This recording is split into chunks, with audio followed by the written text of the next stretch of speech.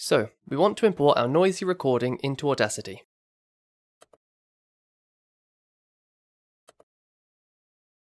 You'll hear there's a sound of lots of traffic coming from outside.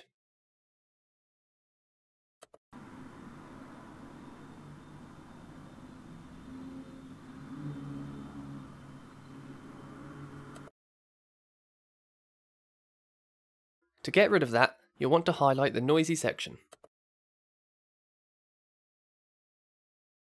Then go to Effect, Noise Reduction, and click Get Noise Profile.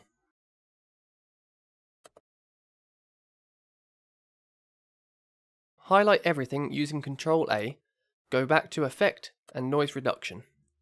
Don't worry too much about the settings, you can just hit OK. This is the recording without noise reduction. Okay, this is a noisy recording. Noise, noise everywhere.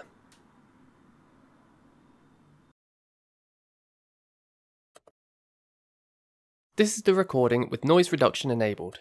Much nicer. Okay, this is a noisy recording. Noise, noise everywhere. Now we'll walk through the same thing using Reaper. Import your noisy audio recording. Reaper is a little bit different, and we have to add the noise reduction as a plugin.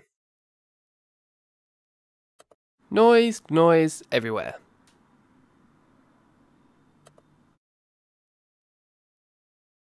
Click the Effects button on your track, search for FIR, and choose the plugin that comes up. Change the mode from EQ to Subtract, and tick the Automatically Build box. Hit play, and Reaper will build the noise profile for you. Make sure you untick the box when you're finished, otherwise you'll be layering the effect on top of itself. Now you can hear the background noise is mostly gone. Noise, noise everywhere. For comparison, here's the track with the effect turned off. Noise, noise everywhere. Turn the effect back on. Right-click the track and go to Apply Track / Take Effects to Items as a new take, Mono Output.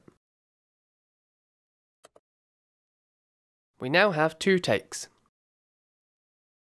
You can turn the effect off now, as we've already rendered a take with it on. Highlight the old noisy take and right-click.